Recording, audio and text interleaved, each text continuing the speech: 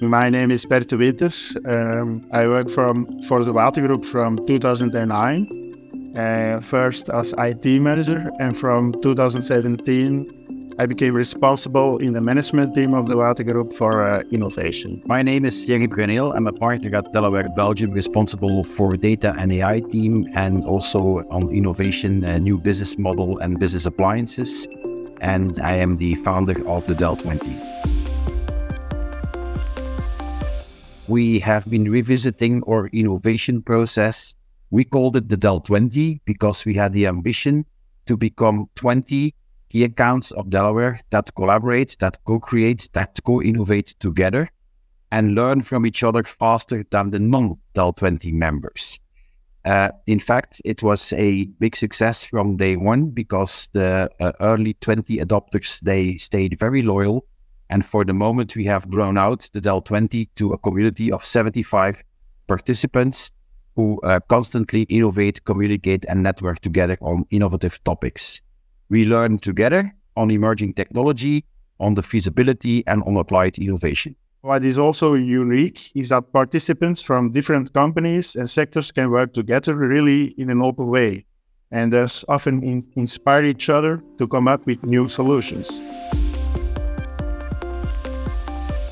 The main challenges are that most of these companies, they stick on operations run better, and they don't have the time to reflect on doing things differently.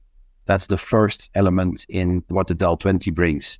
So these people, they benefit from the fact that they can interact with other people in the network, giving them, in fact, interesting ideas on how they tackle certain problems within their companies.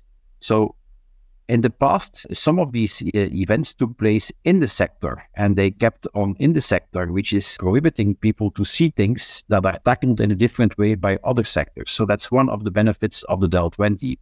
Another benefit is really that we are catalyzing the innovation power and spirit within organizations by enabling that, by granting them the 25 man-days catalyst budget. This way, they are able to test and get proof of things, or at least fail, because failing forward is also something we learn from.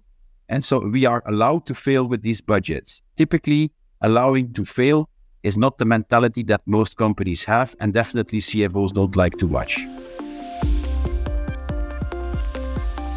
First and foremost, to get inspired by many new innovative data-driven solutions in various business sectors.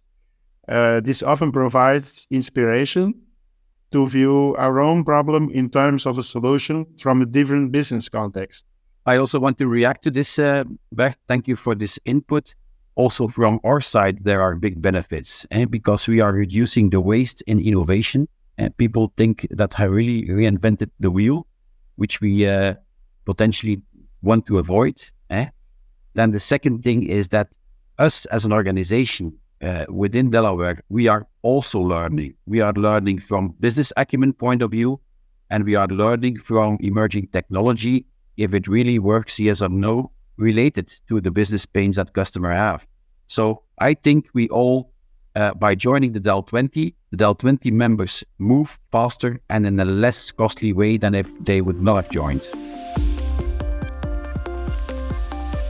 Applying quantum optimization in figuring out the best location for sensors in the drinking water network to detect leaks.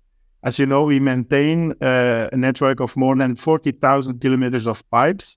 So in the quantum algorithms, they have the potential to calculate the optimal placement in a high performance way for such a large and a complex network.